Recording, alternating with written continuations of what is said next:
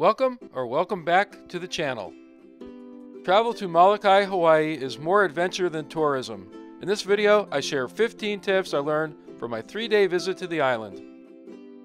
Molokai is a stunningly beautiful outer island of the Hawaiian Archipelago, situated near Oahu and Maui. The island has many breathtaking vistas. Cliffs on the north side of the island are the highest in the world. Its population has shunned development and preserved local tradition.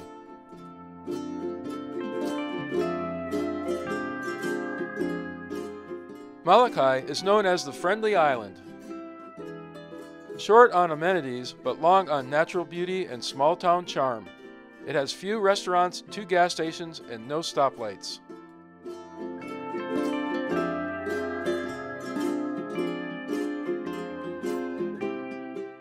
On Molokai, no lines or crowds, just isolated beaches and opportunities for adventure. Tip number 1 for visiting Molokai or any of the Hawaiian Islands is respect. Show respect for the people, the land, and the culture of Hawaii.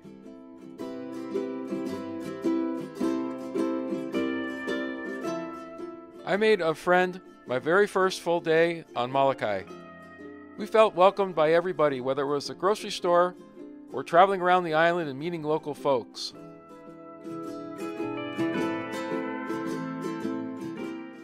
A little respect will go a very long way here on Molokai.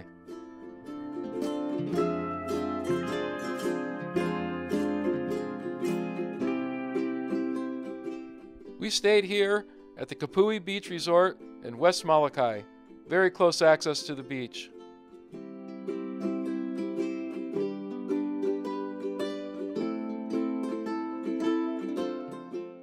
My tip number 2 is about getting here. We traveled all the way from California to Molokai in one day. Next time, I would rest overnight or longer on Maui or Honolulu before starting my Molokai adventure. Years ago, there was a ferry option to get you to Molokai.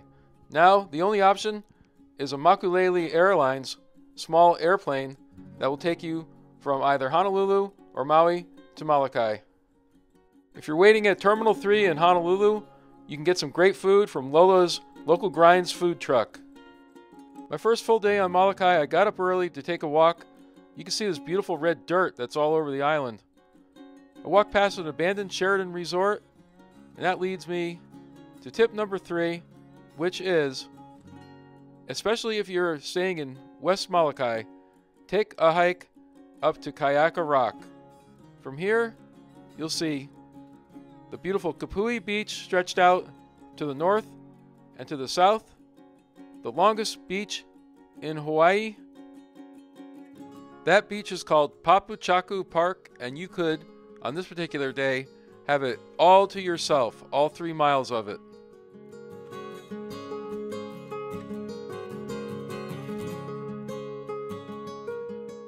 You look in the other direction from Kayaka Rock, and you'll see Kepuhi Beach and Bay. This is a favorite winter surfing spot for locals.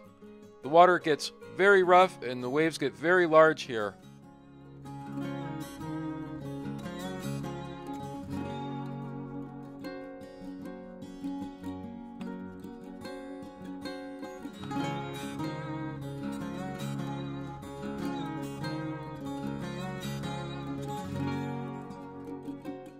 We saw a bunch of other sheltered lagoons that would be perfect for snorkeling on the east side of the island.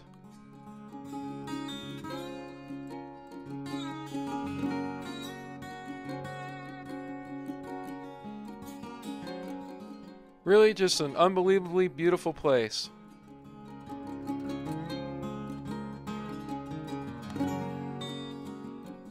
And that morning, I had the entire place to myself.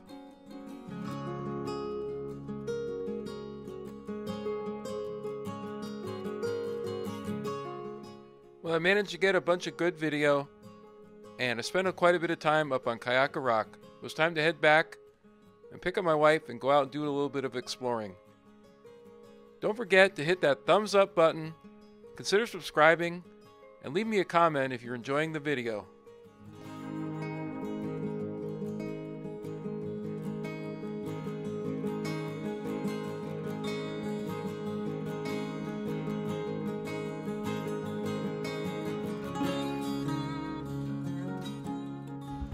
tip number 4 is to rent an SUV when you are on Molokai. There are many dirt roads and 4x4 trails that you can explore while you're there.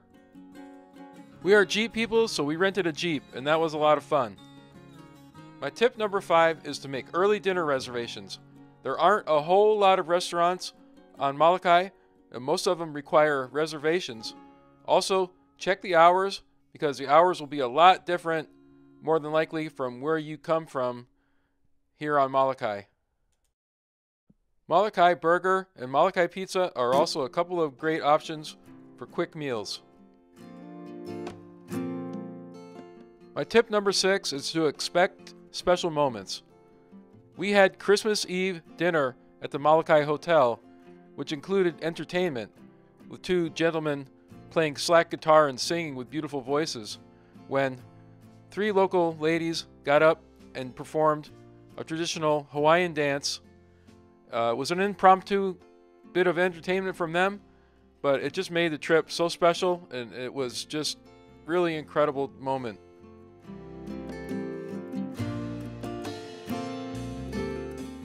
Christmas Day in Kanakake Town, and the town is deserted.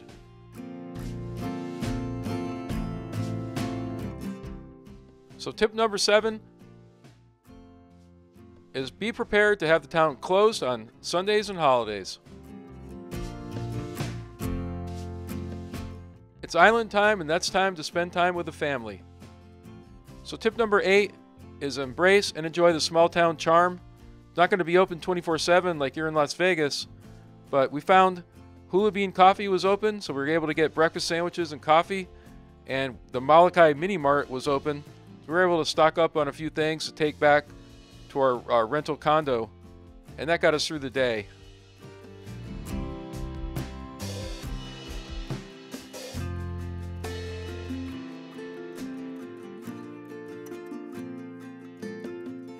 The town being empty made it easy to get video without bugging anybody.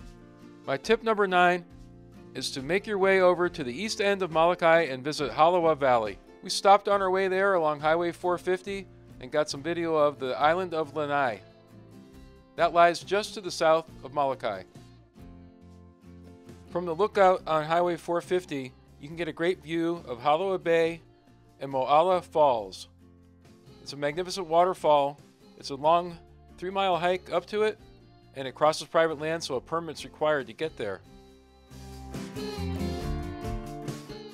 At the very end of the road, you'll reach Halawa Beach Park. There you can swim in the river or snorkel in one of these beautiful lagoons in Halawa Bay. This is the wet side of the island, and it's obvious because there's so much different green vegetation growing here than on the west side.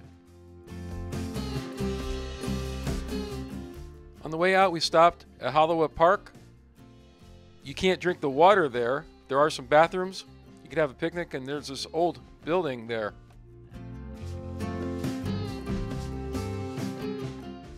We jumped in the Jeep and headed back towards Kanakake Town, which leads me to tip number 10. Enjoy the ride, because you're not likely to see as many magnificent views of the Pacific Ocean as you are driving on Highway 450, this small 2-lane road. It's a lot easier to enjoy if you're a passenger.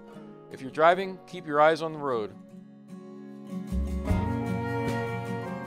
Tip number 11 is Dixie Maru Beach. It was a little difficult to find, all the way at the west end of the island, at the very end of a dead-end road.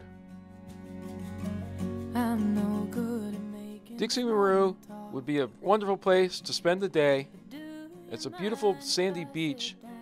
This happens to have a creek that comes into it, and from the recent rains had delivered quite a bit of that red dirt from Molokai down into the beach and the sand and the ocean. This area was once a bombing range for the military.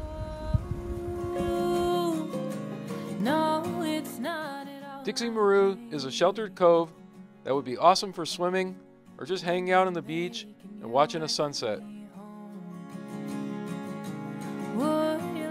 There are also a few picnic tables down here by this beach. And on the way out in the parking lot is a shower to shower yourself off. It's just an absolutely amazing beach to spend some time on, and I can't believe that we had it all to ourselves. But that's how a lot of the beaches are on Molokai. If you're enjoying the video and finding value in the content, please consider subscribing, hit that thumbs up button, and leave me some comments, especially if you've been to Molokai. Let me hear what your thoughts are. I really appreciate it. It really helps out the channel. If you do subscribe and give me a thumbs up, YouTube loves that, and it'll help me grow this channel. Thank you very much. When a smoke-filled dark comes too close.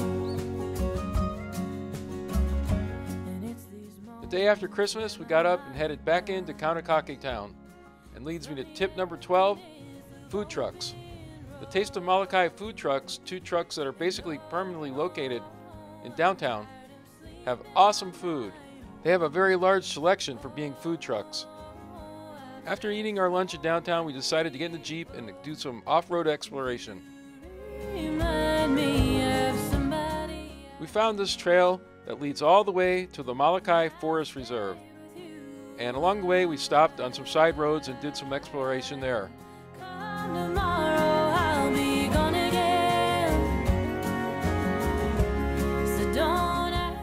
The Molokai Forest Reserve Road would eventually lead to the Sandalwood Pit, and then farther up to some lookouts, and eventually, either hiking or driving, up to some peaks that are over 4,000 feet.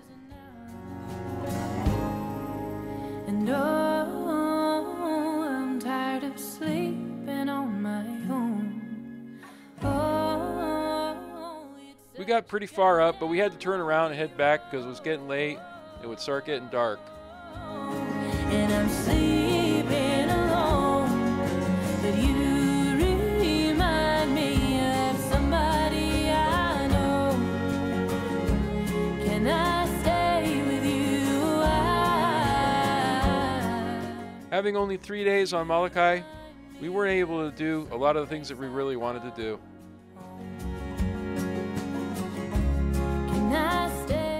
We headed back to town and picked up a couple of awesome salads at Molokai Pizza and headed out to the Kaunakake Wharf to sit, watch the sunset, and eat them out there. This was our last full day on Molokai, but there was time for one more stop, and it was definitely worth it. Tip number 14, you definitely want to visit Kalaupapa Lookout. It's a magnificent lookout over what was used to be a leper colony in the past. The Kalaupapa Peninsula is actually a national park with extremely limited access, as there are still a few patients out there. 15 minutes, we drove from one side of the island where the sun was shining to the other side at a higher elevation where there was rain and mist. My wife was pretty tired out from the whole day. I had left her in the Jeep, so I hurried back to get back so we could drive down back to the condo on the west side of Molokai. That leads me to tip number 15, Kano Mitsu's Bakery. Unfortunately, it was only open on the morning we were getting ready to leave and head home. We did manage to get a taro donut and a coffee there.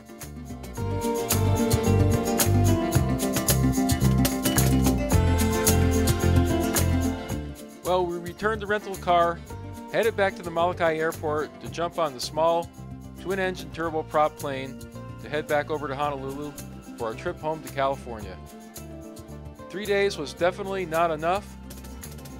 We just got a small overview of the island, and I can definitely imagine coming back and spending, well, anywhere from 5 days to 10 or 2 weeks even. There's just so much to do on this small island, and it's such a great place. It's unbelievable to be somewhere where you can have a beach to yourself that's 3 miles long, and it's absolutely beautiful, like being in paradise.